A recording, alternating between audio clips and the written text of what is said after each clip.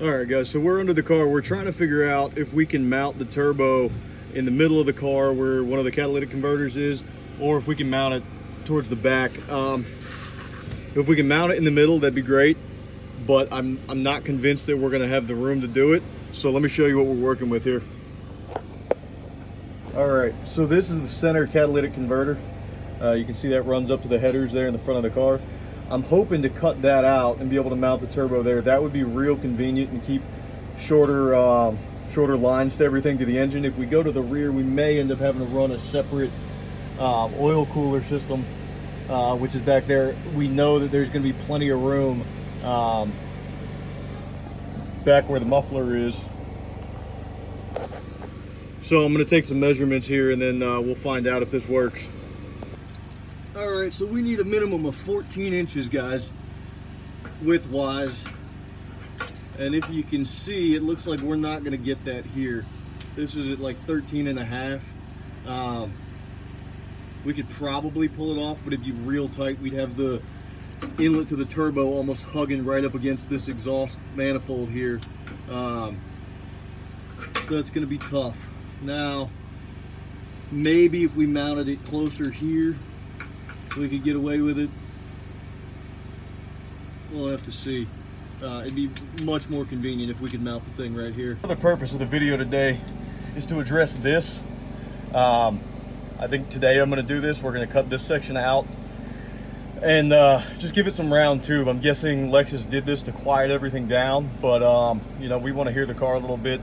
Obviously it'll sound much different when we turbocharge it, but this should be pretty quick. It looks like our bolts aren't even rusted, so we're going to get a measurement here of the size of this tubing here, the diameter, and cut it out and re-weld it in place.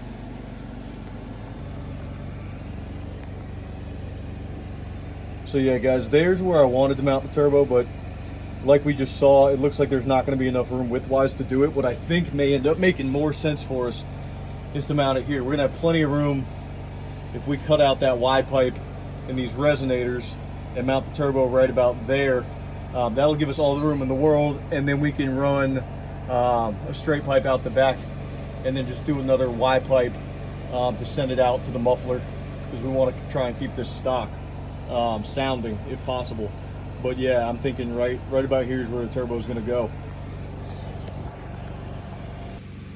Yeah, guys, so the reason I'm so concerned with turbo placement here, I don't really want to do a full rear mount turbo, is I don't want to do a separate oil system, and I also don't want to have oil lines running all the way to the back of the car.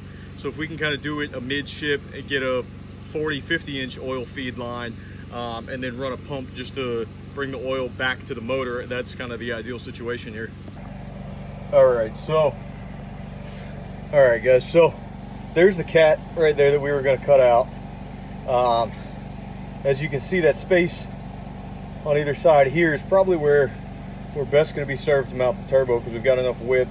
It might be a little lower because the drive shaft is running through the middle there, but that should be a good spot for it. And you can see right in front of the cat is the oil pan, so it won't be too long of a distance to run oil lines to and from the turbo.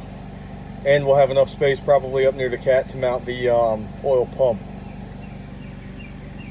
I was cutting this part of the exhaust off to get rid of that flat section right there. And while I was doing it, these resonators just fell right off.